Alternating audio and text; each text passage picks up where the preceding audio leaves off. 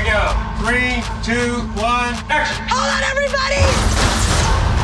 Shang-Chi is, at its core, a Marvel movie that comes with a promise of action and a certain promise to the quality of the sequences that we're about to deliver. This film will take your breath away on the big screen, and it is as big as anything that we've ever brought to life in the MCU before. With the bus sequence, everything had to be perfect. That was something I've never done before, taking a bus down San Francisco hills and crashing into real cars. We are using literally every single inch of that bus and figuring out what we can do with it. We make a good team. Some days at work are harder than others. We're working with world-class stunt teams. Their work ethic, everything that they're doing is like incredible to witness. I was training with the world champion of Tai Chi, and she was absolutely amazing.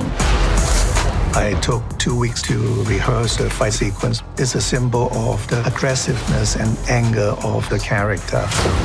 We're going to incorporate a lot of different styles of martial arts. Tai Chi, which is very, very flowy. Another one is Wing Chun, which is a bit more combative. And then looking at certain regional styles to kind of fill in this mosaic of how this character moves. Run it! This film should stand out on its own. It's got a very magical story behind it, mixed with a lot of action.